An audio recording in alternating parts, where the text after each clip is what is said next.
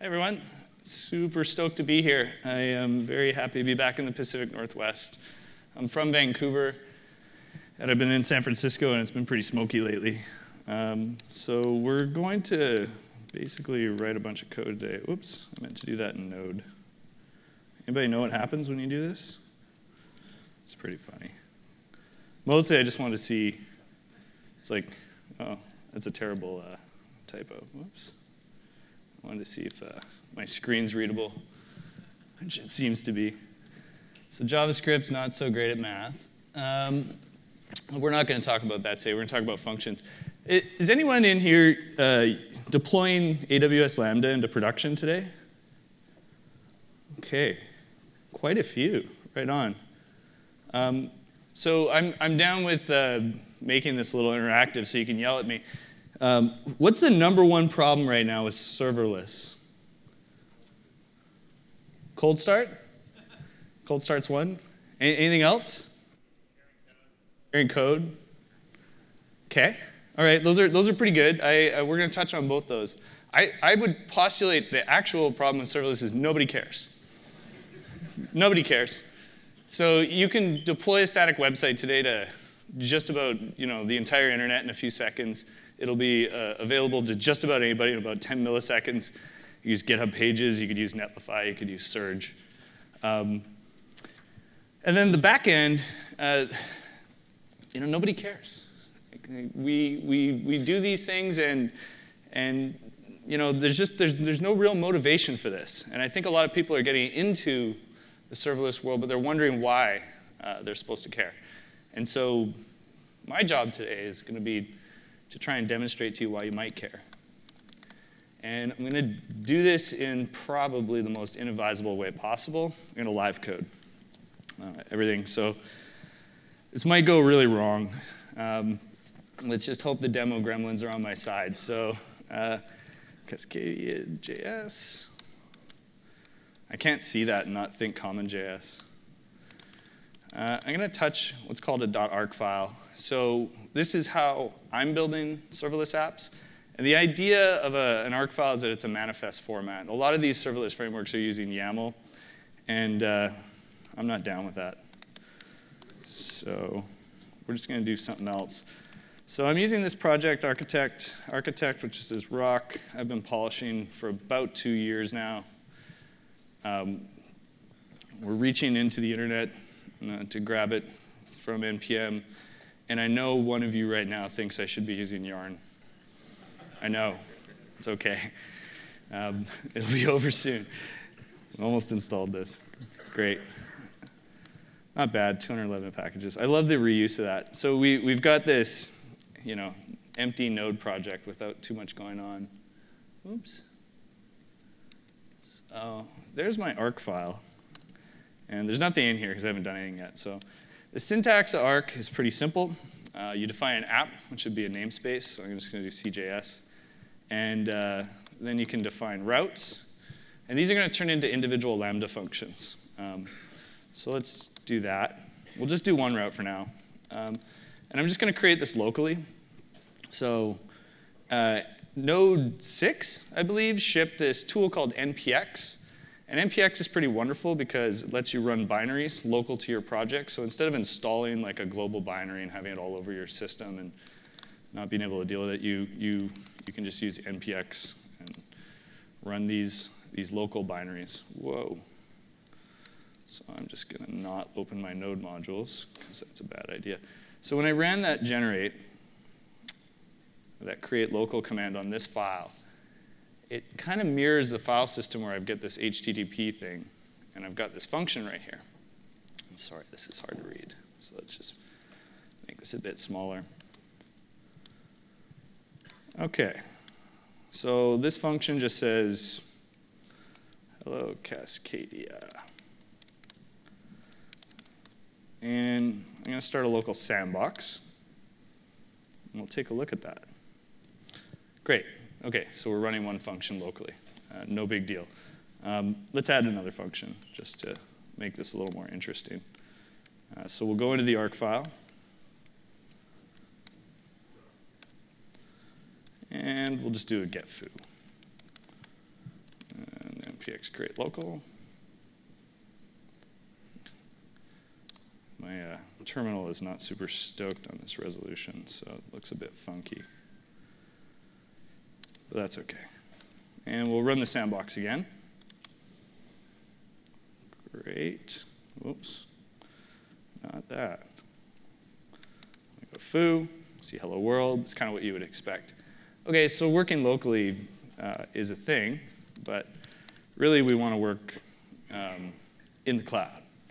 So npx create local tells Architect to build that thing to your local machine with an in-memory database so that you don't have to have an internet connection or an Amazon account to prototype. npx create by itself will generate 2 API gateway instances, 2 DynamoDB tables, in this case 4 Lambda functions, and it'll deploy the whole thing and then wire it up with an IAM role. The reason we do 2 of everything is because we want to have staging and production environments out of the box. So this isn't something that you can really opt out of. If we're building software today, we want these isolated spots where we can stage our deployments through a development process. A lot of other systems that are out there kind of make you do this yourself.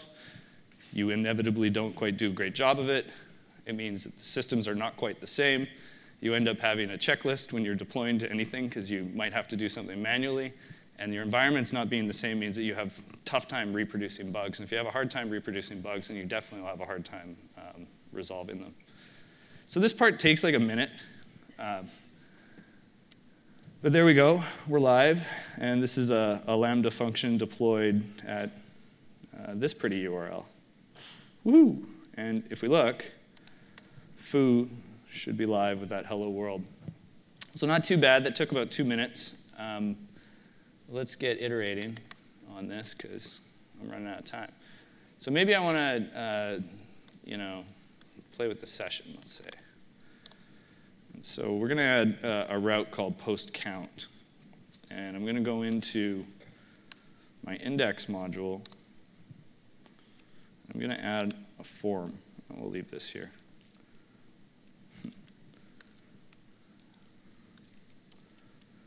I'm just going to be that guy and totally make a messy thing here. So we'll post a count. Yeah, totally that guy. It's OK. It's a demo. We'll add a button, type equals submit. One up. And we're going to add a method to that. Great. So that will post to a route called count. And we added count here, but we haven't generated it yet. So I could generate this live right now into the actual Lambda functions servers thing that we've deployed, the API gateway thing.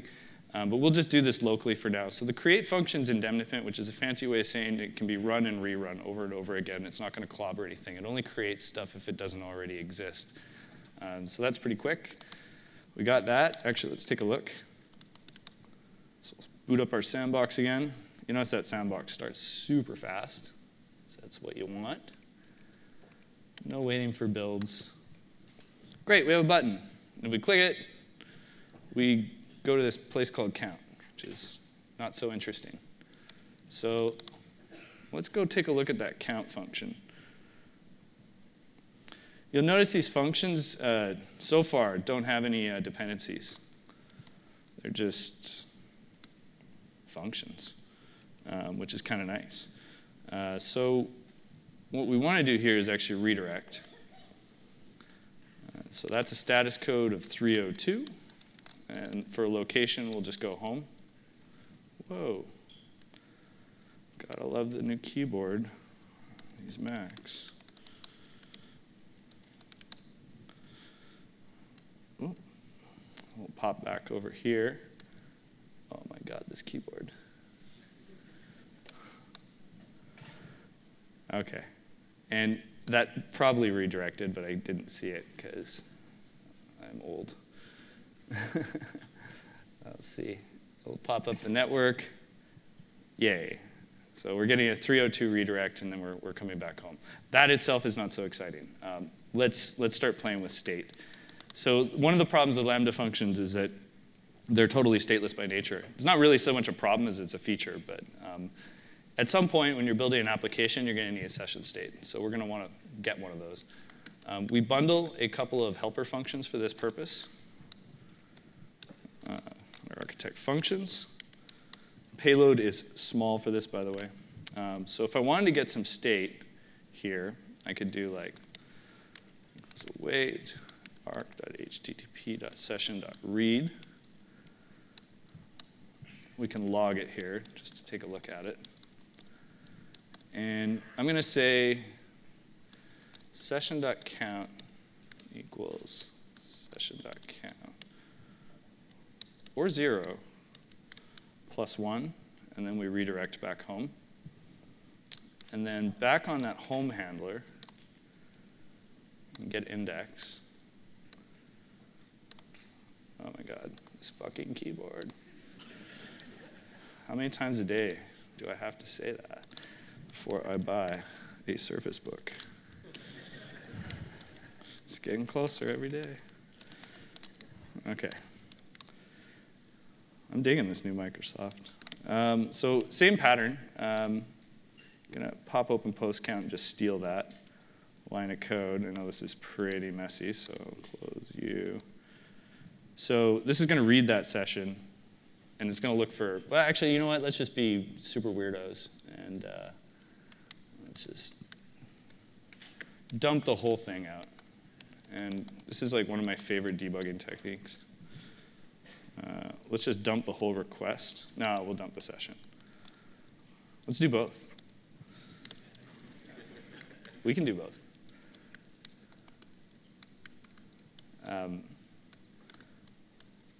OK. I got a typo in here somewhere, don't I? No, actually, I just have bad syntax highlighted. Good. OK, so when we redirect, this is going to come back, and it's just going to dump the session. It's not going to do anything else. Whoops. So let's sandbox this so we can see the logging a little cleaner. Great. Oops, wrong way. And session doesn't have anything on it yet. Oh, I did something wrong. You can see my session state is not persisting because my ID is changing. Sweet. You gotta love it when the demo gods come and get you.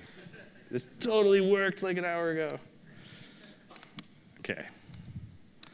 We're going to do some live debugging here. I know what it is. This is like when I lose my keys. The only way I can find them is if I tell my wife I lost my keys. And then I'm like, oh, yeah, no, I know where it is. So I assigned the session here, but I didn't save it because I'm dumb. All right, so what I want to do here is get a cookie. And I'm going to say await arc.http.session.write session. And then I'm going to write that cookie onto the request. That was the missing piece. Helps to persist things if you want to see things persisted. OK. Oop. And there we go. You can see down there, our count is incrementing. Hey. So that's local, though. That's not very exciting. Like, let's deploy this thing. So I didn't create all these routes yet. So we're going to run this again without the local flag. And it's going to deploy it to Amazon. And we can check it out there to see how we feel about that. You'd think Amazon would be fast at Amazon. I'm kidding. Amazon's actually shockingly fast all the time. What it's doing right now is it's walking through that ARC file, and it's making sure everything's in sync. And it's creating assets if they don't already exist. And so it takes a moment because I'm looking at every single resource in that ARC file and generating those things twice, once for staging, once for production. Once you've done that, the deployments are actually shockingly fast. These functions, because they're tiny little bits, they can be deployed in parallel, which means that if you have a whole bunch of functions, you're basically only rate limited by whatever you're paying Amazon. So in theory, It's infinite, but you're actually bound by how much room you have on your credit card. OK, so that deployed. Hi, Michael. Oh, that didn't deploy. That generated.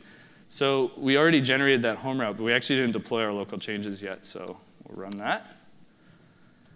And this is a resolution thing. Usually that progress bar looks, actually, that looked kind of cool. I'm here for it. So if we reload that, exact same thing that we had working locally is now running remotely. You can see we get this whole big old request object. And oh no, it blew up. And I actually expected that to happen. So Amazon, for whatever reason, when you deploy API Gateway, it appends these sort of funky URLs, which is annoying because you want to work at the apex of your domain. So the way to fix that is to set up DNS. Another way to fix that is to hack the URL. So I'm just going to do that real quick.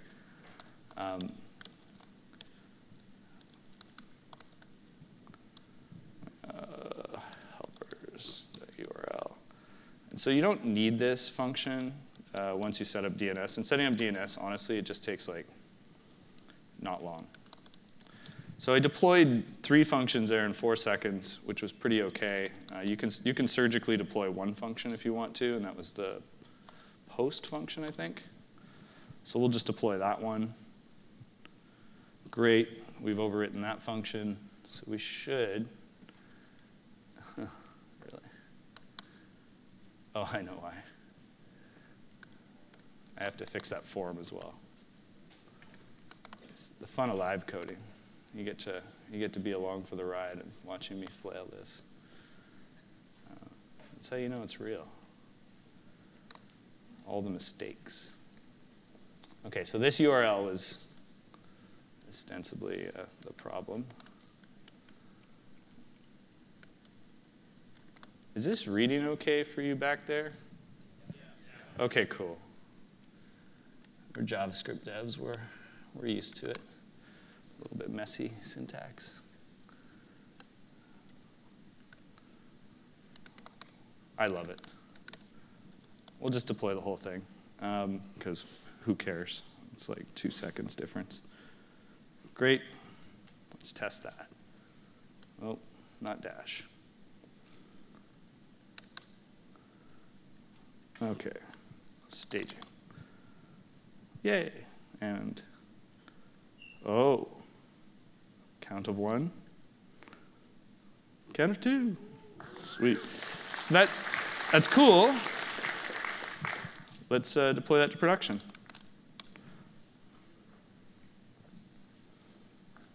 And this will just take that same code and basically just pump it straight into a fresh set of lambdas and a fresh API gateway. And these things are entirely isolated from each other. They're not touching each other in any way. You'll notice that cold start was non-existent. So something that people brought up earlier, one of the problems of these things is the cold start. Cold start's not a problem if you have lots of small functions. The key is to be under 5 megabytes. And this is pretty common knowledge now because I've been saying it for 4 years.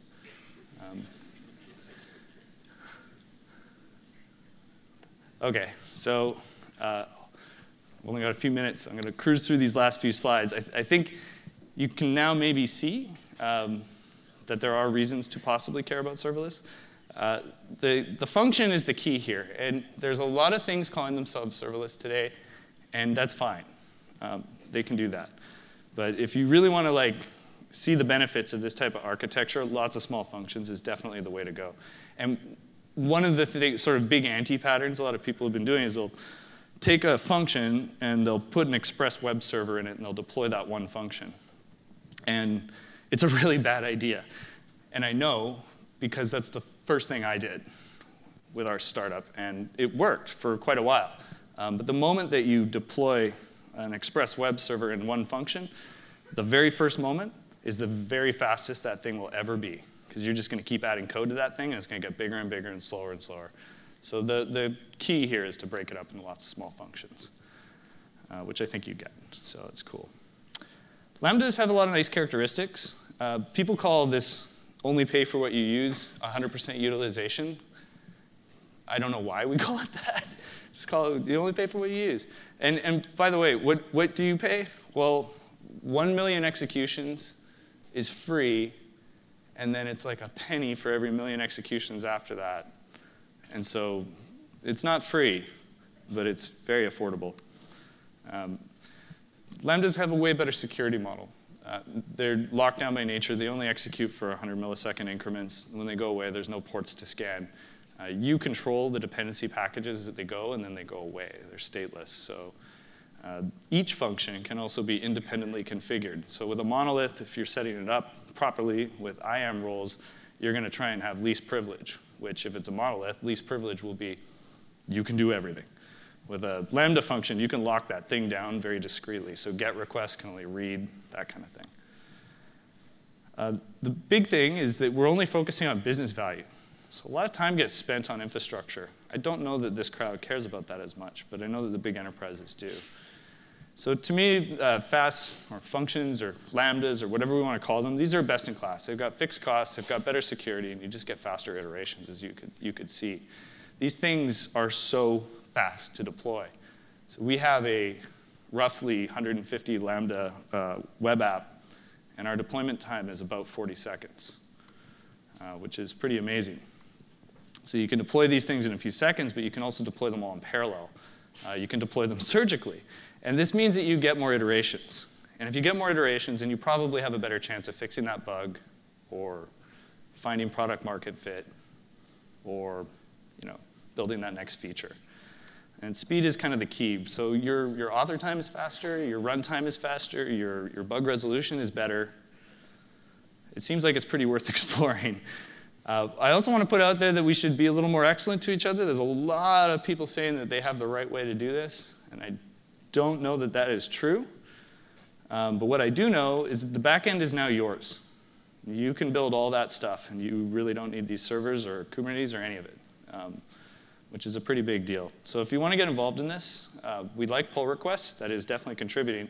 But bug reports are actually, like, please report bugs. I had someone I met just a week ago, and they were like, oh, I had a bug, but I didn't want to say anything.